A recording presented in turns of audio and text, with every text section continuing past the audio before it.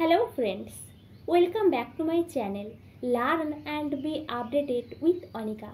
বন্ধুরা, আজকে আমি আপনাদের সামনে আরও একটি ইনস্টিটিউশন থেকে পিএইচডি অ্যাডমিশনের বিষয়ে ইনফর্ম করতে চাই। এই পিএইচডি অ্যাডমিশনের নোটিফিকেশানটি পাবলিশ হয়েছে নিট ভূপাল বা Maulana Azad national institute of technology Bhopal থেকে। কোন কোন ডিপার্টমেন্ট থেকে পিএইচডির জন্য অ্যাডমিশন নেওয়া হবে, ফর্ম ফিল আপের লাস্ট ডেট কবে, অ্যাপ্লিকেশন ফি কত লাগছে, এছাড়াও এই সংক্রান্ত কিছু ইম্পর্ট্যান্ট ইনফরমেশান আমরা এই ভিডিও থেকে জানব। তাই আপনারা এই ভিডিওটি শেষ পর্যন্ত দেখতে থাকুন এবং যারা এই চ্যানেলে প্রথম তারা এই চ্যানেলটি সাবস্ক্রাইব করে পাশে থাকা অল বেল আইকনটি প্রেস করবেন, যাতে আমি আপনাদের কাছ থেকে সাপোর্ট পাই এই ধরনের নতুন নতুন ভিডিও তৈরি করার। এবং অল বেল আইকনটি প্রেস করে রাখলে আপনাদের কাছে আমার সমস্ত রকমের নোটিফিকেশান এবং আপডেট সংক্রান্ত ভিডিও আসতে পারবে। এখন আমরা এই নিট ভূপাল বা Maulana Azad national institute of technology Bhopal এর অফিসিয়াল ওয়েবসাইট থেকে এই পিএইচডি অ্যাডমিশনের নোটিফিকেশানটি দেখে নেব। গুগল ক্রোমে নিট ভূপাল লিখে সার্চ করলে এই ধরনের ইন্টারফেস দেখতে পাবেন। Maulana Azad national institute of technology Bhopal, university in Bhopal, Madhya Pradesh. অর্থাৎ এই যে ইউনিভার্সিটি, এটি হচ্ছে মধ্যপ্রদেশের একটি ইউনিভার্সিটি।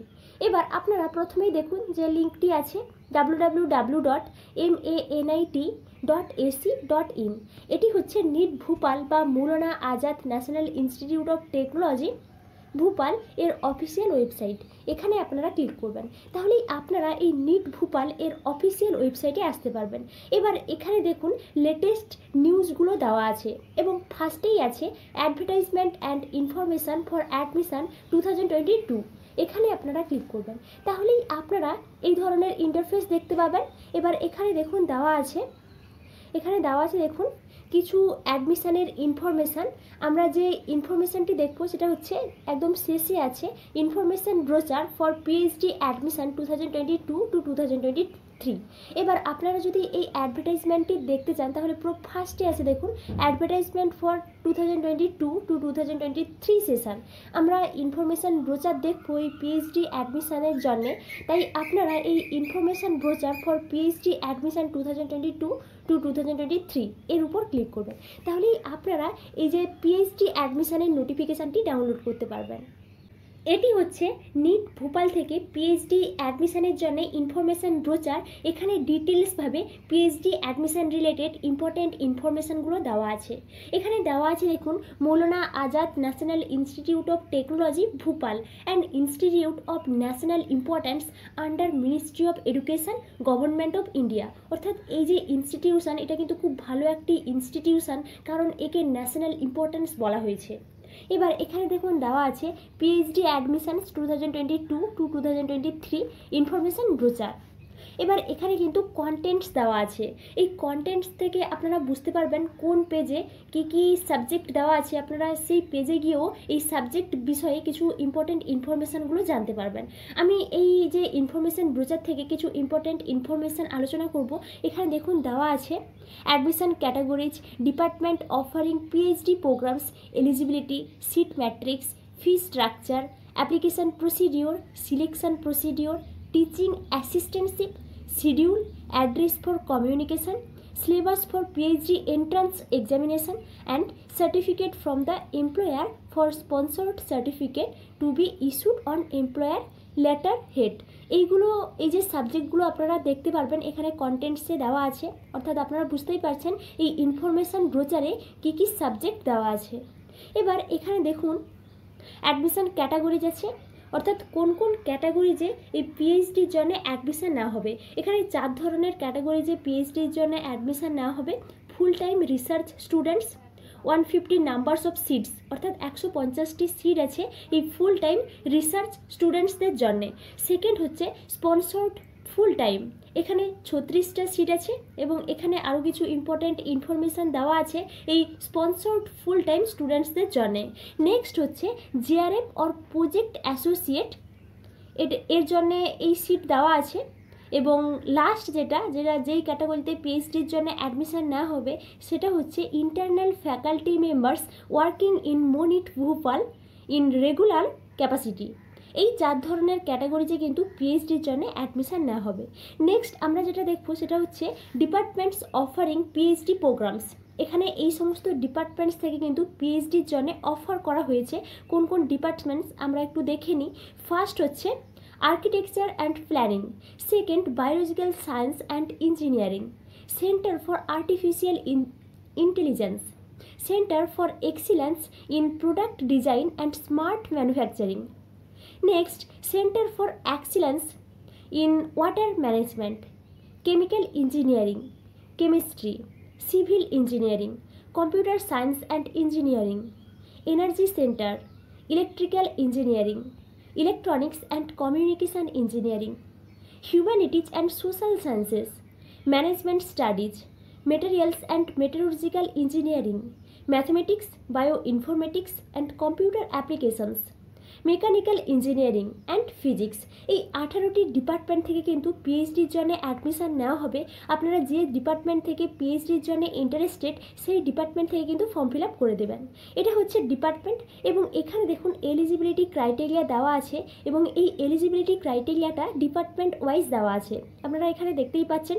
ফার্স্ট আছে ইঞ্জিনিয়ারিং, এবং ইঞ্জিনিয়ারিংয়ের যে essential qualification in relevant area এটা হচ্ছে bachelors and masters degree in relevant engineering with minimum of 60% or CGPA 6.5 with GATE qualified। অর্থাৎ আপনারা বুঝতেই পারছেন যে ব্যাচেলার্স করতে হবে এবং মাস্টার্স ডিগ্রি করতে হবে এই ইঞ্জিনিয়ারিং ব্রাঞ্চে, এবং 60% মার্কস পেতে হবে, অর্থাৎ মিনিমাম 60% মার্কস পেতে হবে, অথবা CGPA 6.5 পেতে হবে, এবং গেট কোয়ালিফাইড করতে হবে। এটা হচ্ছে ইঞ্জিনিয়ারিংয়ের এসেন্সিয়াল কোয়ালিফিকেশান। এভাবে science, architecture and planning, humanities and social sciences, management, এই সমস্ত ডিপার্টমেন্ট থেকে এসেন্সিয়াল কোয়ালিফিকেশানসগুলো দেওয়া আছে। নেক্সট আরও কিছু ডিপার্টমেন্ট থেকে এই এসেন্সিয়াল কোয়ালিফিকেশানসগুলো দেওয়া আছে, আপনারা এখান থেকে একটু দেখে নেবেন। এটা হচ্ছে এই এসেন্সিয়াল ক্রাইটেরিয়া বা এসেন্সিয়াল কোয়ালিফিকেশানস। নেক্সট যেটা আছে সেটা হচ্ছে সিট ম্যাট্রিক্স। এখানে দেখুন কোন কোন ডিপার্টমেন্ট থেকে কতগুলো সিট আছে এখানে কিন্তু ডিটেলসভাবে দেওয়া আছে। ফার্স্ট আছে আর্কিটেকচার অ্যান্ড প্ল্যানিং, এখানে যে টোটাল সিট হচ্ছে 16টি। Next biological and science engineering, এখানে টোটাল সিট হচ্ছে 2টি। এবং নেক্সট হচ্ছে সেন্টার ফর আর্টিফিশিয়াল ইন্টেলিজেন্স, এখানে টোটাল সিট হচ্ছে 4টি। Centre for excellence in product design and smart manufacturing, এখানে যে টোটাল সিট হচ্ছে 4টি। নেক্সট হচ্ছে centre for excellence in water management, এখানে যে টোটাল সিট সেটা হচ্ছে 4টি। নেক্সট কেমিক্যাল ইঞ্জিনিয়ারিং, এখানে 8টি সিট আছে। কেমিস্ট্রিতে 5টি সিট আছে। সিভিল ইঞ্জিনিয়ারিংয়ে 17টি সিট আছে। কম্পিউটার সায়েন্স অ্যান্ড ইঞ্জিনিয়ারিংয়ে 8টি সিট আছে টোটাল। নেক্সট হচ্ছে এনার্জি সেন্টার, এখানে 3টি সিট আছে। ইলেকট্রিক্যাল ইঞ্জিনিয়ারিং, এখানে 16টি সিট আছে। ইলেকট্রনিক্স অ্যান্ড কমিউনিকেশনস ইঞ্জিনিয়ারিং, এখানে 14টি সিট আছে। নেক্সট হচ্ছে হিউম্যানিটিজ অ্যান্ড সোশ্যাল সায়েন্সেস, এখানে 5টি সিট আছে। ম্যানেজমেন্ট স্টাডিজ, এখানেও 5টি সিট আছে। মেটেরিয়ালস অ্যান্ড মেটালুর্জিক্যাল ইঞ্জিনিয়ারিং, এখানে 6টি সিট আছে। Mathematics, bio informatics and computer applications, এখানে 11টি সিট আছে। নেক্সট মেকানিক্যাল ইঞ্জিনিয়ারিং, এখানে 17টি সিট আছে। অ্যান্ড লাস্ট ফিজিক্স, এখানে 5টি সিট আছে। টোটাল এখানে 150টি সিট আছে এই রেগুলার স্টুডেন্টসদের জন্য যারা ফুল টাইম পিএইচডি করবেন। এছাড়াও আরও 3 ধরনের ক্যাটাগরি আছে, সেগুলোতেও কিন্তু আলাদা আলাদাভাবে সিট দেওয়া আছে। নেক্সট আমরা যেটা দেখবো সেটা হচ্ছে ফি স্ট্রাকচার। এখানে এই ফি স্ট্রাকচার সম্পর্কেও ডিটেলসভাবে দেওয়া আছে, আপনারা এখান থেকে দেখতেই পাচ্ছেন। এবং অ্যাপ্লিকেশান প্রসিডিওরটা দেখুন, এখানে একটা লিঙ্ক দেওয়া আছে, এই লিঙ্কে গেলে আপনারা এই ফর্ম ফিল আপ করতে পারবেন। এটা আমরা একটু লাস্টে দেখছি।